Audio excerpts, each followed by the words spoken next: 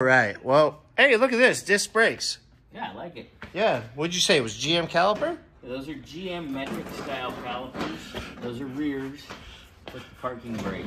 Those are interesting. Those are like kind of what's on the Evolution.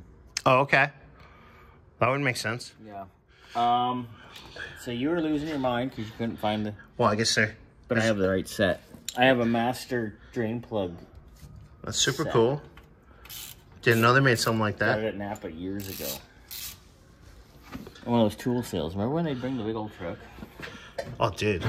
That was fun. I like when they used to do... and they'd feed us tacos and stuff. And we could be there all day. Oh, God. That's... The camera's not going to do it justice. But that's... That's definitely got metal in it. Look at that. It's metallic. gray. Yeah. It looks like gunmetal gray. It's like a... Oh, there we go. Rifle barrel blue. What do you do in that? In the light? Yeah, gear oil's not supposed to... Look at that. Look at the swirlies. Look at the swirlies. Oh. Look at that. Oh, yeah. Curt, I think we found your problem. Hey, Bernsey, you know what this kind of glitter's like? Drag queen in a blender. I don't know what to say to that one right now. Well, look at the glitter in there, dude. Look at that. Ugh. Curt, I don't know if this has been apart since you've had it or not.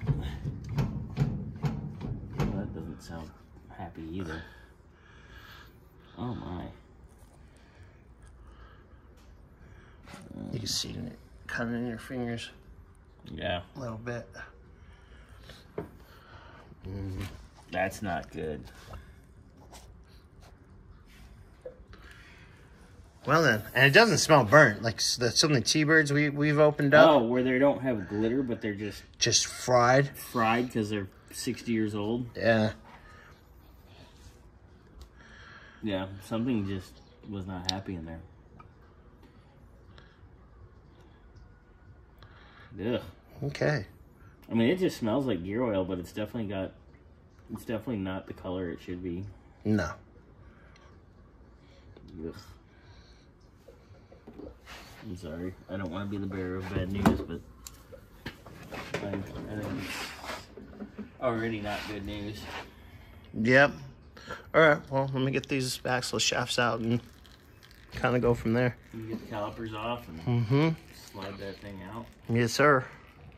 All right. Let's see what we got. It's definitely got it's a standard bolt-on flange, standard 9-inch. Yeah. But all right, we'll get this open. All right. Like. Fine.